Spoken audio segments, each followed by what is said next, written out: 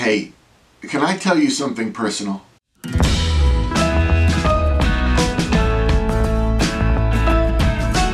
In the work I do as a pastor, caregiver, and consultant, people tell me things they don't feel they can tell anyone else. And that's really good news for you because you're in relationships with them.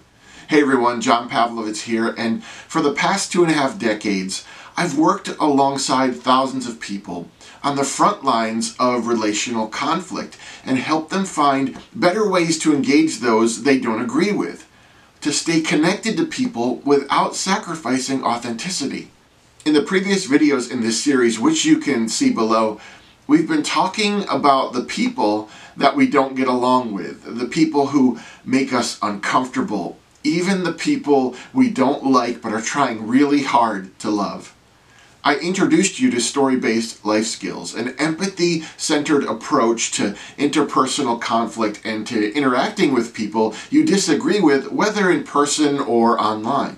We talked about the importance of being a student of other people, about having a curiosity about each person's specific journey so that we might be better able to understand them and to more strategically navigate the disconnects between us. We began that process with the critical admission that we can always know people better than we currently do, even if we think we know them pretty well. Often when I meet people in my travels on speaking tours, we don't necessarily have a lot of time together.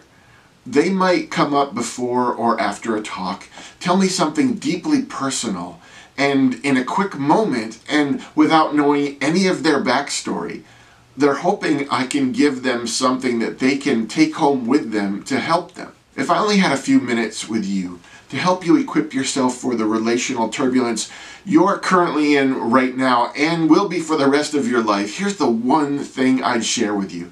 Look for the fears and false stories. Find out what people are afraid of and why, and try to figure out why those fears might be misplaced. When we're in conflict with other people, whether we're debating politics or religion, finances, or work problems, parenting issues, or strong opinions on any topic, the other person is almost always afraid of something, and that fear drives them and us to hold or defend a certain position. A father of 4 is afraid that his family will lose their health care. A man who has experienced religious discrimination is afraid of others experiencing the same thing. A member of our family is afraid they're not being heard by us. A teenager is afraid of the damage climate change is doing to the planet. A couple is afraid their jobs will be moved overseas. An elderly woman is afraid that she will be forgotten. People's fears will manifest in the politicians they support, the religious beliefs they hold, the way they respond to adversity. And part of the job of being kinder humans is trying to uncover people's fears and validate them, because no one is at their best when they're terrified. Over the next couple of days, try looking for the fear and false stories and see if that doesn't change how you interact with people.